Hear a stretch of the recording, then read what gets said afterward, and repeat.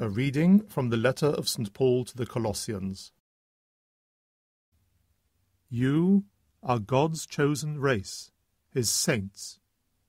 He loves you, and you should be clothed in sincere compassion, in kindness and humility, gentleness and patience. Bear with one another. Forgive each other as soon as a quarrel begins.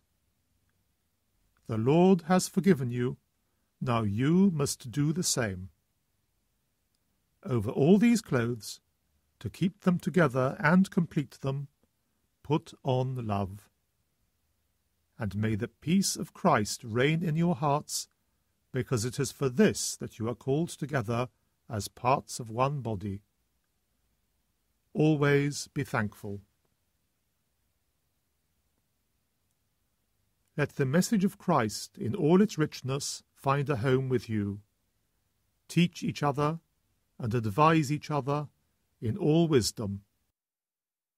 With gratitude in your hearts, sing psalms and hymns and inspired songs to God, and never say or do anything except in the name of the Lord Jesus, giving thanks to God the Father through him.